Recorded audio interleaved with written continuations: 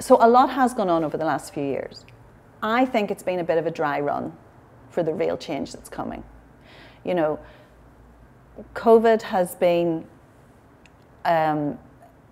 it's had a huge impact on all of us and on our organisations. And actually, I think we've proved to ourselves that if we need to move fast, we can. But COVID is not our biggest issue. You know, we in the UK have the implications of Brexit and what that's doing to our economy and our organisations. We also have climate change on a global scale that's coming in to hit us. And I don't think that's even the biggest wave. If you read about this, you know, there's the collapse of biodiversity. And so COVID has just been a practice run to see, can we, as people and as organisations and as a planet, react and solve something. And the positive I take out of it is, actually we can. The scary thing is, it has to be an existential threat for us to really get our act together.